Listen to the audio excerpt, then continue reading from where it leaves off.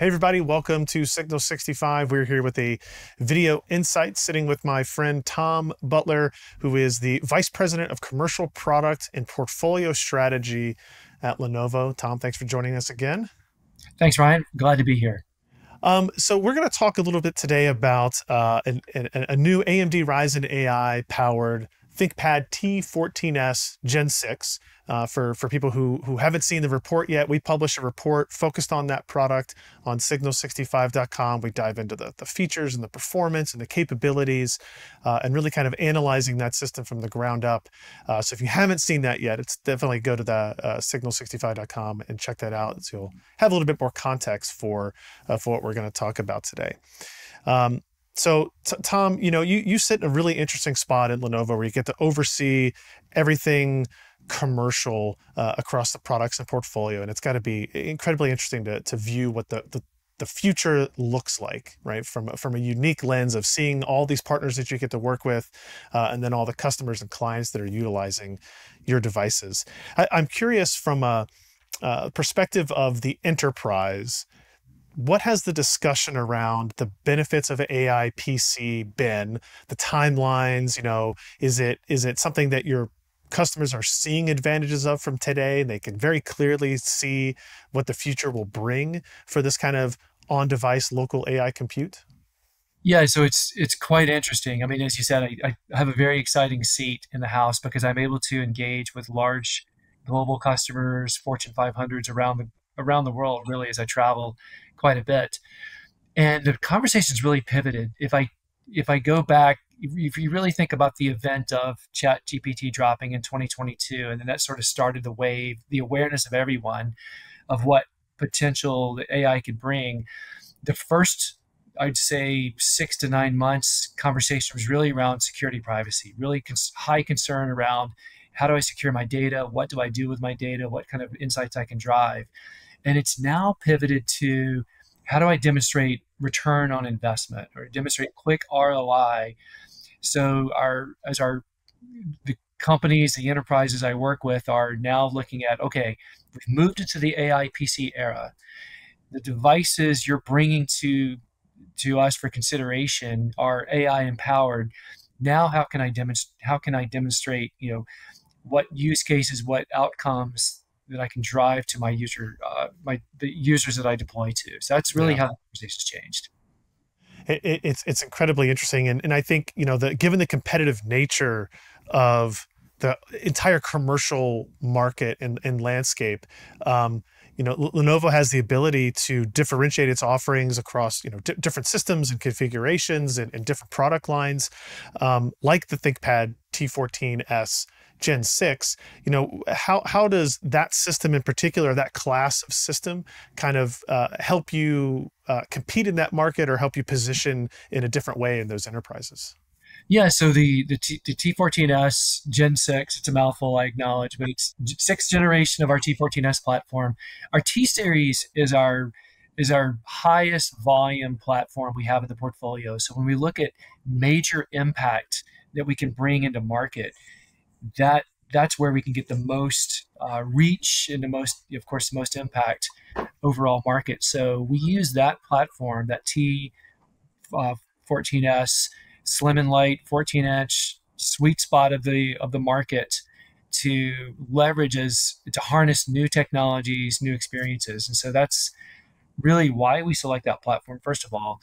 And then the impact we can drive with most of our customers will adopt that platform. If they adopt a variety of platforms, they'll have that in their range. So it gives them the opportunity to bring in and test, to trial, as I said, working towards demonstrating return on investment with a platform like this.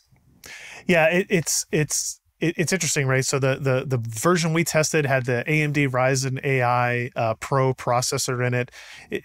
This generation of the T14s then showed kind of notable improvements in performance, particularly in multi-threaded performance, which leads us to heavy multitasking capabilities as well.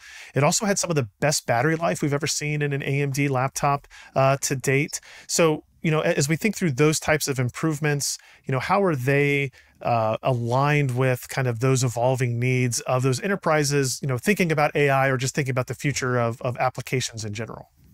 Well, you hit on the two prongs that matter most: performance and battery life. So we've seen significant step up in both. And what we're seeing with the AI workloads that are now starting to come into either trial or even deployment on these platforms, they're more taxing. So you need that performance, you need that headroom, both in terms of the multi-threaded performance, also the presence of a higher capable neural processing unit as that third engine on devices on these AI PCs, so that it brings a performance level that's needed. And then pair that with the efficiency, because you're looking at a highly mobile environment. As we're working, we're not working just sitting at a desk all day. We're moving about, whether it's moving in from meeting to meeting or traveling from site to site. So we need the ability to have that fantastic battery life as well. And so this platform really delivers on both fronts. Lenovo has been probably, I think, the longest collaboration with AMD in terms of commercial laptops.